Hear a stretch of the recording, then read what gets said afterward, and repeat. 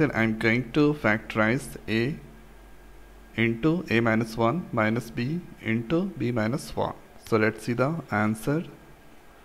So first you're writing the given a minus 1, b minus 1. So we can easily achieve the output if I multiply a with this all. So this here a square minus a. Next is b multiplying with this all. So this here b square minus b. Now there is minus. So a square minus a minus b square minus b. After that, write here this a square minus b square in one place, and this here a minus b.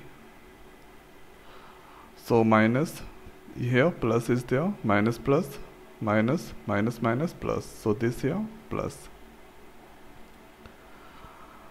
Okay, after that the next is, here we know the formula a square minus b square, that is so a plus b and a minus b. So here a minus b, so that I'm going to take the common minus, then that become a minus b. After that, between these twos, a minus b is the common, take that. Now here you can get a plus b and this here minus. So this is the final factorization of this polynomial. So one time going to repeat, write the given b multiply with this all. So here you can get b square minus b. Minus is also there, minus multiply, then that become minus b square minus minus plus b. Here a square minus b square put in one side.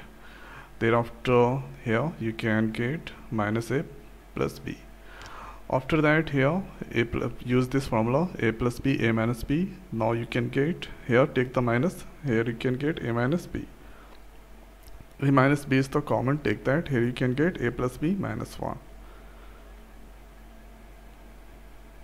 So this is the way we can do the factorization of this polynomial. So now in this video it's over. So thanks for watching. See you next video. Thank you.